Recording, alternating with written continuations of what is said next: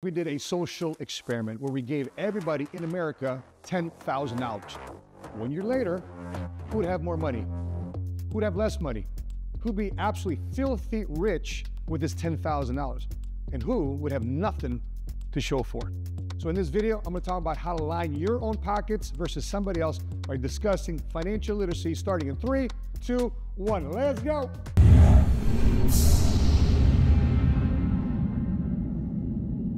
What's cracking, everybody? Money Smart Guy, Matt Sapaula here, hailing to you from Dallas, Texas. And in this video, I'm gonna talk about one of my favorite topics. We talk about this all the time, which is financial literacy. Recently in the news, Allen Iverson, former NBA player, great 76, has been in the news again. And if you don't know his financial history, he made $200 million as a professional NBA player. And today he's got nothing to show for, spent down all his money. I believe the stats are he ran out of money in 2, 3, 4, 5 years after making $200 million. Some rumors by Allen Iverson. He come from a game, he went to an airport, couldn't find his car, said, screw it, I'm just gonna go to the dealership and buy another car. Some frivolous conversation about money and how he spent money, and he filed bankruptcy because he couldn't pay a jeweler in his hometown $900,000 because he still owed him money. Instead, he filed bankruptcy. But his saving grace, what was his saving grace? He signed a contract with Reebok. And with Reebok, they said, you know, we're gonna pay all this money, but we're gonna lock up some of this money. We're gonna establish a trust fund for you, so we kind of know how you are with money to your own benefit, because right now he's living, I don't know, paycheck to paycheck or charity check to charity check, but he's going to have, by the time 2030 comes around, an unlocking of a $32 million trust fund on behalf of Reebok. So good move, Reebok, to making sure you have a back of a professional basketball player who wasn't historically or reputation-wise good with finances. By the way, here's some other celebrities that screwed it all up too as well, either went broke or filed bankruptcy. Johnny Depp, Mike Tyson, Michael Vick, Kurt Schilling, 50 Cent, Nicolas Cage, Wesley Snipes, Floyd Mayweather, Mark Twain, even Donald Trump. And what does Michael Jackson, Aretha Franklin, Prince, and James Brown all have in common? All four of these folks, celebrities, all died without life insurance. So let's talk about financial literacy. What is financial literacy? Well, financial literacy is knowing the skills and behaviors to make informed decisions. Let me break that down even further. It's how to earn, how to spend, how to invest, how to save, how to budget, and how to borrow. 57% of adults are financial literate. Think about this real quick. Imagine a life where you don't know how to read and write. Forget about money. Imagine you don't know how to read and write. How do you get around in this world? How do you text message? How do you read GPS? How do you read an email? How do you apply for a job? How do you do your job if you get a job? Imagine being illiterate. One time Mark Twain said, once you get literate, guess what you got to do with that literacy? You got to continue to grow that literacy, because he said one man that is literate versus another man that's illiterate, what's the difference between the one that's literate and that's illiterate if they don't read, write, or grow? The difference is nothing. Man or woman that knows how to read and write, who doesn't grow or doesn't read or write, they have no more of an advantage than a person that's illiterate if they don't read, write, and continue to grow and develop. So our job is not only to be literate, and in this case, financially literate, so therefore we can understand the words and the agreements and the conversations that come our way that may confuse a lot of people, and to work through all the emotions to make a logical and informed and prudent decision to make sure you grow your money and you protect your money. Furthermore, the U.S. ranks 14th in the world in financial literacy. Think about this. America is the greatest nation in the world. Let me repeat that one more time for those who don't believe it. United States of America is the greatest country in the world. My family's from the Philippines, and at the shooting of this video, in the studio, I have a person from Pakistan. I have a person here that's from Frisco, Texas. We have a videographer who's from Sierra Leone in Western Africa. And we have somebody here who's from Cambodia. All multicultural. And guess what makes America great? That with the fact we can bring these cultures and ethnic backgrounds together. And in America, we can have our American dream come true. But by the way, just want to let you guys know, these four guys don't work for me. They're independent contractors. They're business owners. They're working for themselves, making their names great because they're understanding financial and entrepreneurial literacy. That's for another video. 33% of adults worldwide are financially literate. So folks, we have a job to do. We have a job to do, make sure people understand how to operate in this world. And one of the most important things in our life is money. You say money is right up there with oxygen, you'd be right. Money, food, sex, relationships. These are faith. These are all important things that make sure our life grows in prosperity, that we're happy, that we continue to pass it on to the next generation. These are all very important things to do when you are now financially literate. So many people today feel financially insecure. By the way, how do you feel about your finances? Are you feeling secure? Are you feeling insecure? Let's break this down. Despite working full-time, 35% of American families still can't afford rent, food, transportation, medical care, and minimum household expenses.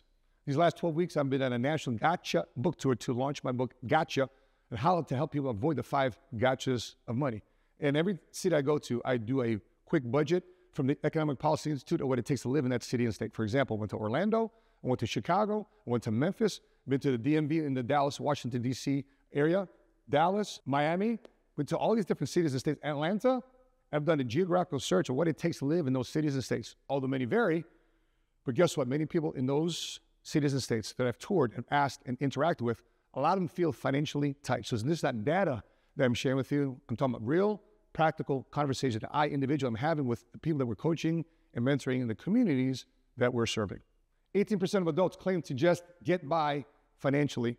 55% of Americans don't think their retirement savings are on track. Ask yourself this question. If I'm not saving for my financial future right now, if I'm not investing in myself, I'm not investing in a retirement plan, do I plan on working forever? How many of you guys are excited for working forever to the day you die? I bet you not one person watching the video right now is very excited about that thought. Let me ask you another question. How many are excited about finding a plan and a formula so therefore you can retire sooner than later, that you can compress time frames? What somebody took 40 years to make traditionally at a job, clocking in, clocking out, or at their business, just being driven and run by their business. Imagine finding a financial formula where you can compress what you normally make in 40 years down into 5 or 10 or even 15 years. Well, that's financial literacy. See, you may not know about my story, but I have a 2.2 GPA in high school and I don't have a college degree. My family immigrated here from the Philippines in the 70s. And make a long story short, I had zero aspirations of doing anything academically. I had nothing I wanted to do with the classroom. I blew off school. I was a horrible student. So what did I do? Instead of getting good in school and getting accepted in colleges, I decided to enlist into the military. I enlisted into the Marines. I served 8 years on active duty, combat veteran, 2 years in the reserves, and then I got out. Then I got out without pretty terms either. I got out, I filed bankruptcy when I was in the military. I got married and divorced while I was in the military. I became a single father with custody of my 3 kids after the military. I was in horrible financial shape. I was financially insecure, but what made me want to be secure was really understand money. So for me, I had to learn the hard way. I don't know about you, maybe you need to learn the hard way. Some of you will tap into wisdom, meaning that you're going to tap into the knowledge and the experience of people that have been there, done that, so therefore you can avoid wasting unnecessary time and money to get you to where you want to go. Why? Because that's not only being financially secure about your lack thereof, but also being financially secure and confident in yourself. Say, you know what? I may not know all the answers. I need coaching. I need mastermind and mentoring. I need somebody to help me get to the next level along the way. 73% of Americans rank finances as their primary stressor. Ask yourself this question. The last 5 decisions you made, the last 10 decisions you made, how many of those decisions you made lately and recently have been somewhat related to money? What your kids? Mommy, Daddy, I want to do this. You say, no, we don't got no money for that. Mommy, Daddy, I want to eat this. Sorry, it's too expensive. Mommy, Daddy, I want to go to this class trip. Sorry, we ain't got no money for that either. How many times are you going to say no to the people that you love and care about? You see your parents struggling financially in their latter years, maybe in their retirement years. They don't know how to ask you, but they need financial help. Why? Because as you get older, people think that what? You need less money when you're retired? That's a myth. You actually need more money when you retire. 29% of Americans stress about money daily. So ask yourself this question and put it in the comment section below. Drop, I've had enough in the comments if that's you. I've had enough about my financial situation. I've had enough about going paycheck to paycheck. I've had enough about not understanding money and money running me. Instead of me running my career or running my business, my career or business are running me. I'm having to say yes to a lot of things I'd probably say no to if I had my finances in order. The more you have less savings, the more you have to say yes to everything else. Why? Because a man or woman that doesn't have savings, a man or woman that does live a life of paycheck to paycheck, you have to say yes to a lot of things. Yes, boss, yes, boss, yes, boss. Because if you say no, they fire you, let you go.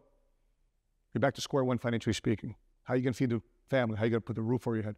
How are you going to do the things that you really want to do as a citizen, as a father, as a mother, as a grandparent, as a student going through school? How are you going to do the things if you're constantly saying yes to debt and no to financial freedom? And by the way, the older you get, what I realized, you got to understand too, I don't walk on water. I learned this the hard way. The more I understood about money, the more I felt comfort and freedom, not in the word yes. I felt more comfort and freedom in the word no. If you think you're on your own and you're going through your financial situation all by yourself, you feel isolated and you feel confused, you're not alone. 2023 National Report Card on State Efforts to Improve Financial Literacy gave only 7 states an A. Only 7 states require some form of financial literacy course before graduating high school. Think about this. This great state, United States of America, only 7 states require those to be graduating high school, some form of personal finance and financial literacy course before graduating.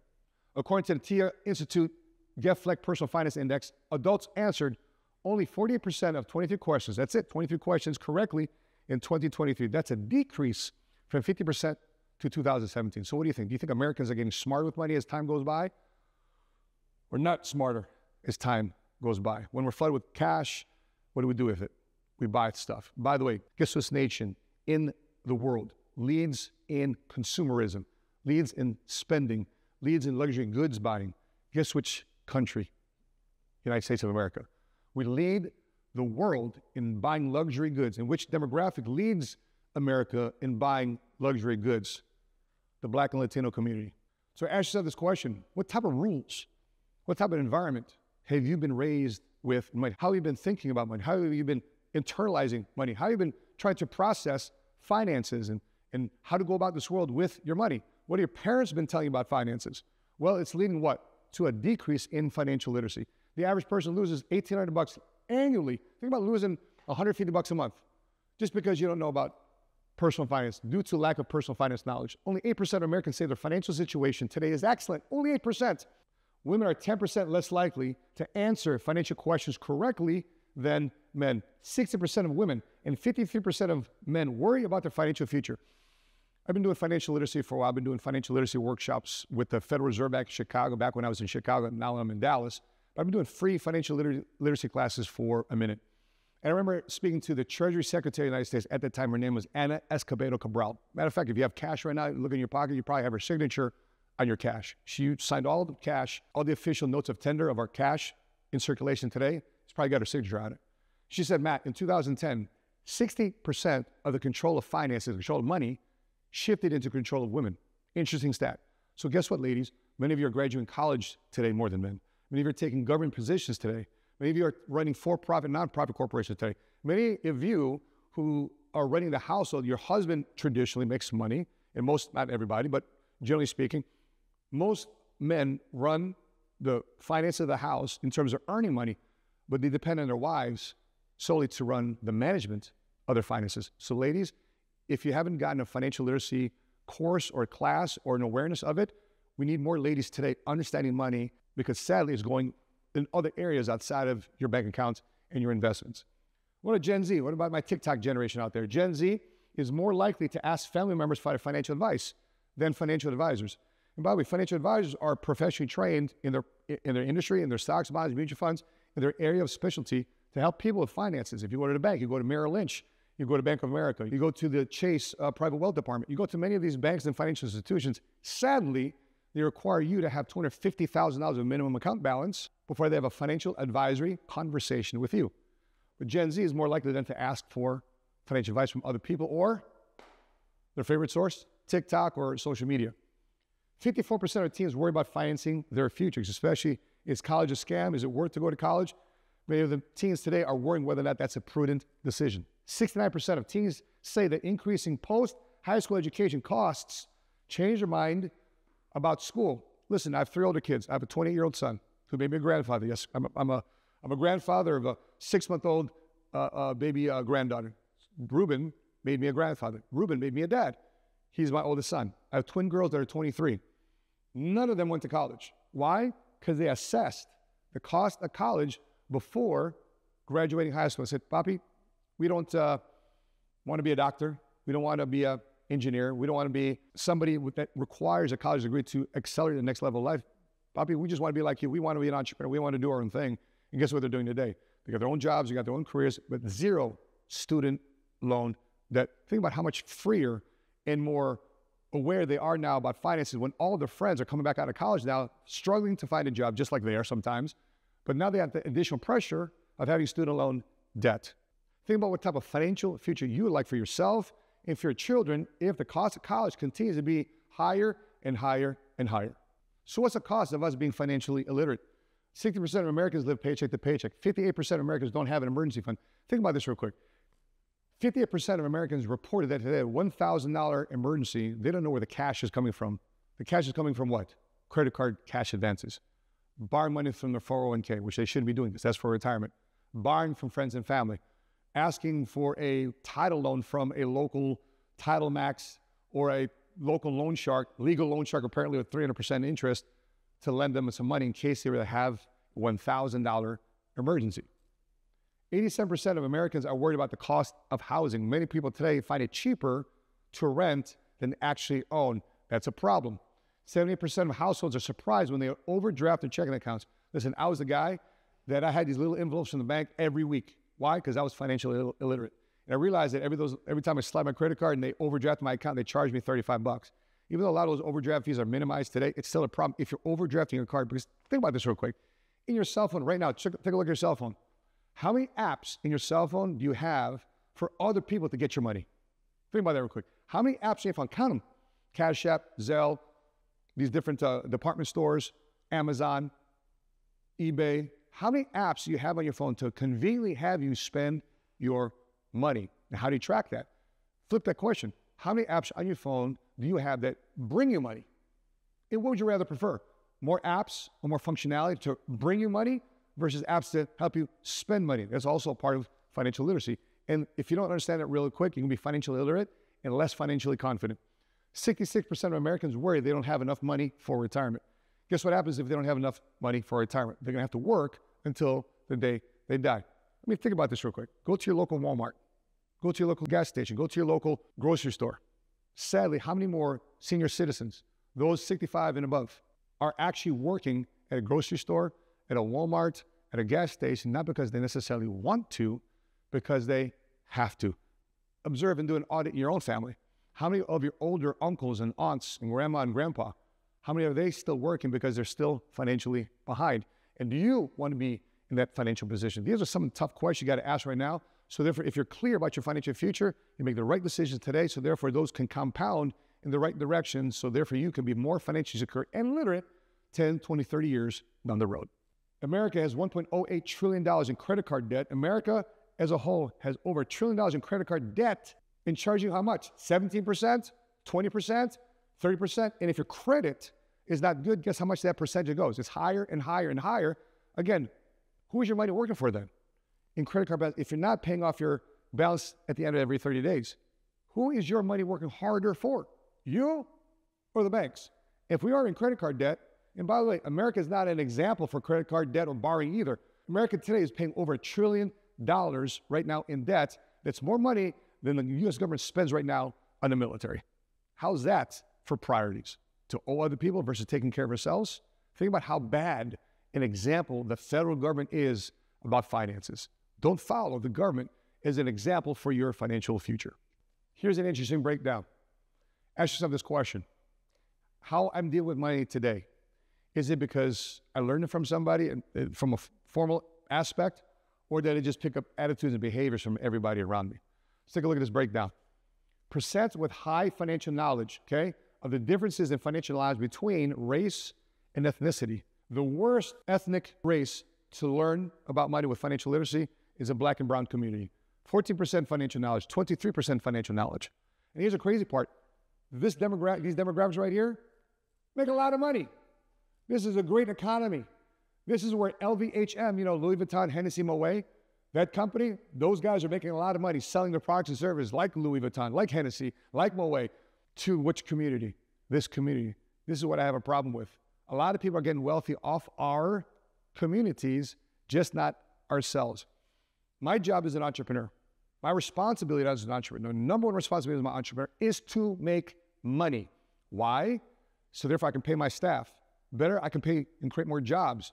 better I can help spread that money to the people around me. Think about where your dollar circulates, where you buy gas, where you go eat, where you buy groceries, where your daycare is at, where you go shopping. Think about where your money circulates. Does it help your community? I've become conscious of that the last 10, 15 years of my life.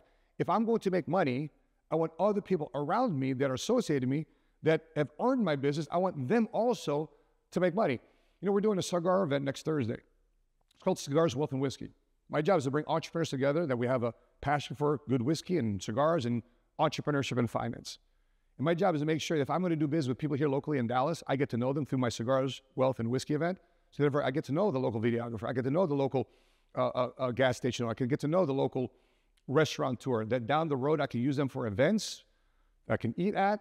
I get to know the local diners. I get to know everybody in my community because I want people that I know to make money. Because if I'm going to spend money, I want to direct my finance to those that benefit the most. And I love funding and financing small business owners. It's my job. And hopefully you consider that line of thing too as well.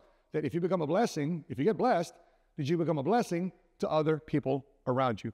The white Caucasian ethnic demographic, 36% financial knowledge. But guess which ethnic background has more financial knowledge than everybody on the board? The Asian AAPI, the Asian American Pacific Islander Community. Odd, huh? Ask yourself this question. How often do you think these family members in these ethnic demographics have a casual and educational conversation, a proactive conversation about money? Are they educating themselves about money, or are they continually arguing with each other about money? And how were we raised? What's the culture about it? So is money necessarily just logic, or is it culture? Is it socioeconomic impact on how we are raised with money? That's what I'm saying. If you want to improve your finances, you most likely have to unlearn a lot of things that you understand today about money. We say it a lot too in the faith world, in the faith-based community. Don't have the pastor read your Bible for you. If you read the Bible, you call yourself a Christian, guess what you got to do? Read the Bible yourself. Don't depend on the PowerPoint at the church to read your scriptures for you. Don't depend on the pastor at the pulpit on Sundays reading the scripture for you. Just like with finances and your faith, I hope that you continue to educate yourself on a daily basis to improve these areas of your life. Don't have that outsourced, but you do it yourselves. And if you do so, I promise you, you're going to be much more financially, in this case, faith-based wise, ahead than you were a year ago, 5 years ago, et cetera, et cetera. And let's think about generation. Which generation do you think is more financially literate with money? And by the way, based on the stats, based on this graph, it's not that overwhelmingly different either. Look at our Gen Z, a TikTok generation, those mostly in their 20s. 10% have some form of financial education literacy, but 22 to 28 correct on this financial literacy exam, only 10% got it right. 16% got it right in Gen Y. 17% got it in Gen X, my generation. Baby boomers, 18%. Look at the silent generation, what I consider the greatest generation, the World War I and World War II generation. 17% answered 22 to 28 answers correct on this financial literacy exam. So this continues to become a big problem. And back here, some data here on the gender, some interesting information here. 53% of all men was answering properly on a personal financial index, financial literacy questionnaire. 43% of women answered properly the right answers on a financial literacy questionnaire. And here's a shocking thing too as well. What's the functional knowledge, the day-to-day of borrowing, saving money? Think about what's the most important aspect of your life. Put it in the comment section. What do you think the most important aspect is in your financial life as it relates to personal finance and financial literacy? Is it borrowing? How to make sure you get the right credit card, the right student loan, or the right car loan, the right mortgage? Is it saving? Is it making sure that whatever you put away for retirement is 5% or 1% or 10% or 20%? Where to put it?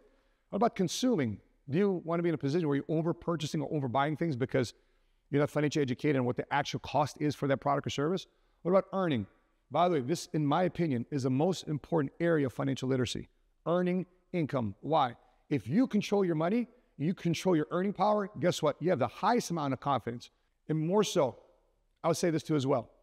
Entrepreneurship in the right type of capitalism has raised many more people from poverty, from being paycheck to paycheck, for not having enough, to being financially literate, to being financially successful, being financially confident more than any other economic system in the history of the world.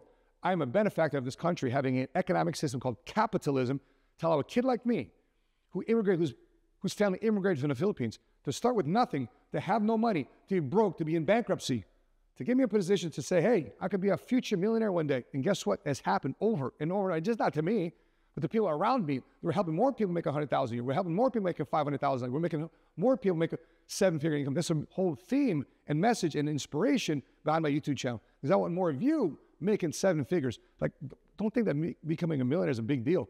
Many more people are making millions and millions of dollars a year. Matter of fact, in my office, if you make $1 million, you're not the number one guy in my office. You might be number two, you might be number three guy, but just because you make $1 million doesn't necessarily mean in my office here in Dallas, you're the number one guy. Why? Because we have more people making millions of dollars per capita than any other country in the world. What about go-to info sources, investing, insuring? Here's another area too as well that affects a lot of people. They spend a lot of money on things, but they don't insure themselves, and then worse times and worse situations happen. Now they're looking for cash. Think about this real quick. When is a death unplanned? It's always unplanned. Oh, there was an unplanned death. Or another area that causes a lot of bankruptcies in America. The number one reason why people file bankruptcy in America is not credit cards. The number one reason why people file bankruptcy in America is a change in health. How many family members have you had that have suffered a stroke, cancer, heart attack, complications with diabetes, can't take care of themselves, and they charge up debt, or they spend down their savings, they spend down their 401k just to pay for those things. Now they're dependent upon you. Well, that's what insurance does. It keeps you from spending that money. For example, in my book, Gotcha, I profiled my favorite client for the last 21 years, going on 22 years. She got retired in 2010. She hasn't lost a dime in the stock market since 2003. Since then, she's been taking money out of her retirement account without paying a dime in tax, legally and ethically, just like the rich people do, even though she isn't rich or wealthy. She's now in a retirement community, not a retirement home, big difference. She's in a retirement community where every day she got a workout buddy. Every day she's got activities. Every day they have some form of a fun activity, of painting or understanding nature or understanding things that they didn't have time for in their working years. Every day they got an activity. She goes, oh my gosh, she shows me a schedule. It's like a cruise ship, everything. She doesn't have to cook. She doesn't have to clean. If there's need for medical care, they're right there. It's $4,000 to $6,000 a month to stay there in most areas. And guess what? She doesn't have to drain her retirement account to pay that. Why? Because she had the right insurance. And who am I talking about in my book about my favorite client? Who am I talking about? My mother. Why? I decided to become financially literate because not only did I want to take care of myself and my children, I want to take care of the person that's most nearest and dearest to me, which is my mom. And since then, my mom hasn't had any concern. Why? Because once I got literate, it takes one person. I promise you this. It takes one person, a family's last name, a family's generation, to change that bloodline forever. Will it be you? If that's you, put your last name in the comment section below. If that's you, if you're the person in your family that's going to change the financial trajectory of your bloodline forever, because you make a decisive decision right now to do so, please, let's keep some receipts. Put your name in the comment section below. So if you continue to pull the financial wool over your eyes and you don't get financial literate, it's going to cost you. By the way, I'm just a messenger, okay? Hopefully you focus on the message, not me. Maybe once in a while we need the tough conversation to be had. And that's the problem with America today. A lot of people in America today don't want to have these tough conversations. Well, if you're watching this video and you're watching it up to this level, I applaud you. Because how does it affect you? 50% of adults lost over $10,000 last year due to lack of financial literacy. 30% of adults lost at least $500 last year due to lack of financial literacy. 53% of Americans don't have an emergency fund. If you continue operating these ways, you're further and further and further behind. And by the way, I haven't even talked about inflation yet. So many people today are being affected by inflation. How has the gas tank been to you? How has the grocery store been to you? How's the normal things you buy? People here in Dallas, they're finding higher and higher and higher in terms of cost of living. Mortgages, rent, cost of living is going up in many different cities, metropolitan communities.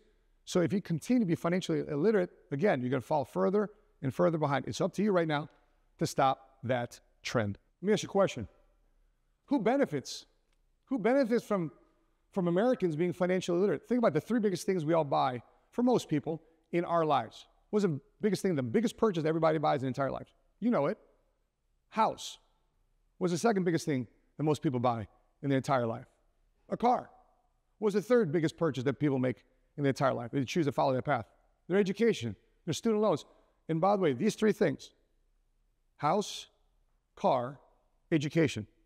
How many people do you know, including yourself, buy these three things cash?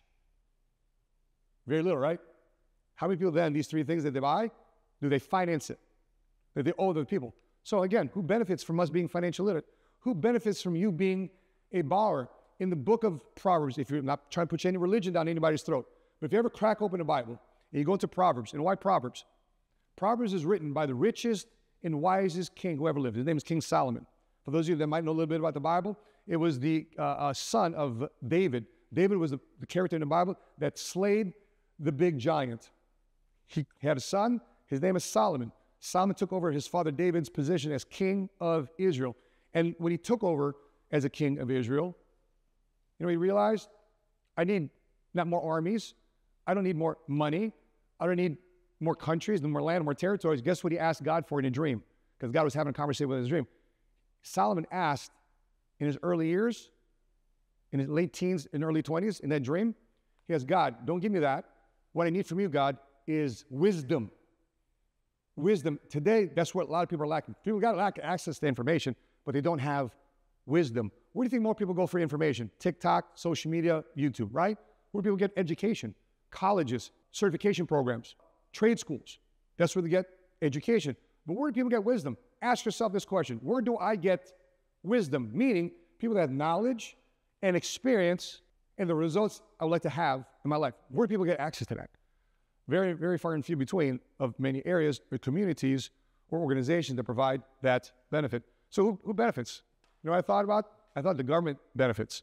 I thought the banks benefit. What am I missing? You let me know. Who do you think else benefits from us not being financially literate? Because ask yourself this question. Back to Proverbs. King Solomon said this, the borrower is servant to the lender. Again, the borrower is servant to the lender. In other words, if you owe somebody money and you see them, guess what you have to do every time you see them? What do you think about? You think about your friendship? You think about your relationship? No, you think about owing them money. Ask yourself this other question. When's the last time you lent money to somebody and it didn't pay you back? When's the last time you lent 20 bucks to somebody, 100 bucks to somebody, 1,000 bucks, 10,000 bucks to somebody, any sum of money? When's the last time you loaned money to somebody and they didn't pay you back? How did you feel? How did they feel? How was that relationship? Did money divide you or did money bring you together? The cost of lack of financial literacy is dividing people more and more. And by the way, we just saw this movie last night called Civil War. And guess what America doesn't benefit from? Being a divided America. Guess what America benefits from? Being a United States of America. That all the stuff that we're all about, we focus more on our similarities versus focusing in on our differences. That's what makes America the country it is today. That's what makes America great. Let's continue to make America greater in the future. But who benefits from us being broke? Please put in the comment section below. So what can you do now? How do you get ahead of the financial game? You got number one, you got to set a clear vision and a goal. If you don't sit down, slow down, and think and meditate upon your financial condition, your financial situation, and you let the busyness of life just keep chopping you down and distracting you for keeping the main thing, which is financial happiness and prosperity and be a great blessing to other people. If you don't sit down, slow down, and think, your life is just going to be the same. And by the way, you might need somebody to help you sit down, slow down, and think. But you got to be clear. Think about this. I mentioned this in my Gotcha book many, many times at the beginning of my book, Gotcha. Think about how often you use your GPS. How many times people ask you to go here, you want to go somewhere, and you use your GPS? How often how important that device is, that app is on your phone. Imagine living your life right now without GPS. You know what Gen Xers had to do back in the day? We had to go to this website called MapQuest. Plug in our address, print it all out, or old school, we just write down directions. Make a right here in this street, make a left here in this street, go 4 blocks down in this street, then you get to the address. Today, what do we have the convenience of? GPS. What does GPS do? They give you 3 different directions on how to get from your address to where you want to go. And what's usually the address? First way, the local route. What's the slower route? The second route, using highways, public highways. A much faster route. Third, the fastest route is route that what? That allows you to take the tolls. And what gets you there faster? The tolls. And guess what? What's the revelation to that? If you're willing to pay the price and stop being cheap in your life, if you're willing to pay the price, you get to where you want to go faster. Many of you are brought up to say, you know, I got to keep, I need my own oil change, or I need to clean my own house, or I need to conserve. It's cheaper for me to do it myself. No, you need to think about how to create jobs. You need to think about how to understand money and the mindset and attitude and character of money. So therefore, you can elevate your financial situation by investing yourself from an educational standpoint. Therefore, you can invest in others and they can benefit from your elevation. Which leads me to number 2. Money is a mindset. Money is an attitude. Money is an outlook. How you think things is how you see things. and how you see things is how you do things. For example, so let's take a piece of wood. 3 different people look at this piece of wood. How does an animal look at the piece of wood? Let's say a gopher. You know what a gopher looks like a piece of wood? That's food. That's a way for me to consume. How does a caveman look at a piece of wood? It's fire. All right? I can light up the world. How does Archimedes look at a piece of wood? Man, I can make a bunch of levers. I can build a house. I can leverage this to greater things. How do you look at money as it relates to your life? So my encouragement to you is write down the stereotypes of your culture. Write down the things that you're taught about money that just may not be true. That subconsciously you're programmed in this language called brokenese. Everything you think about is broke, broke, broke. I want to have you consider installing a new language called millionese, richinese, right? Financial freedom type of language. Third thing, find people who are good with money. You know, when I was in the Marine Corps, Corporal McComb, by the way, Corporal McComb, if you're watching this, bro, I would love to reconnect. But we all are the same rank. We're corporals, we're E4, we all have the same rank. But how come Corporal McComb, at the end of every paycheck, at the end of every month, every 2 months, he had more money than us? And he had kids, and he had a wife. How come he had more money than us, and we're all broke? Well, because he was good with money. So find people right now on your list, write down a list, who are 3, 4, 5 people that are good with money, interview them, have lunch with them, you buy lunch for them, say, I want to know what you do right now to be good with money. Good friend of mine who I'm seeing this weekend here in Hollywood, Florida. His name is Kahini Thomas. He was walking to a dry cleaner, pick up his stuff before he goes to the next appointment. He gets stopped by this young man. He says, sir, can I interview you real quick? I see you pull up in a Bentley. Can I interview you real quick? Well, this gentleman runs a YouTube channel and an Instagram page called School of Hard Knocks. And what this young man does, he just asks rich and successful people questions how to get to where they're at from coming from where they come from. And this video went viral. 80 million views, translated to multiple countries in different languages. And he's from Nigeria. Why? Because of his outlook on money. And he's good with money. And now he's sharing his knowledge with everybody else. Write down, right now, take a ledger, take a notebook, forget an app. Stop distracting yourself with having to get software. Go to Walgreens, go to CVS, get yourself a notebook. That's what I did in the military. Open up a notebook. Write down what your paycheck was every 2 weeks or every commission check. Write down what you earned. And then on the other side, write down what you are spending it on. Here's a problem sometimes with Apple Pay. Here's a problem sometimes with credit cards. You don't physically feel it or see it. I'm an OG. Back in the day, we used to carry cash. Guess what we felt as we spent our money? Our pockets getting thinner and thinner and thinner and thinner. We're like, yo, dog, I need to make more money and start spending my money. Today, that's not the problem. People are like, whap, whap, whap. They're just like spending cash. And they're going to realize, oh my God, I just spent $1,000. I just spent $2,000. Again, who benefits from us doing that?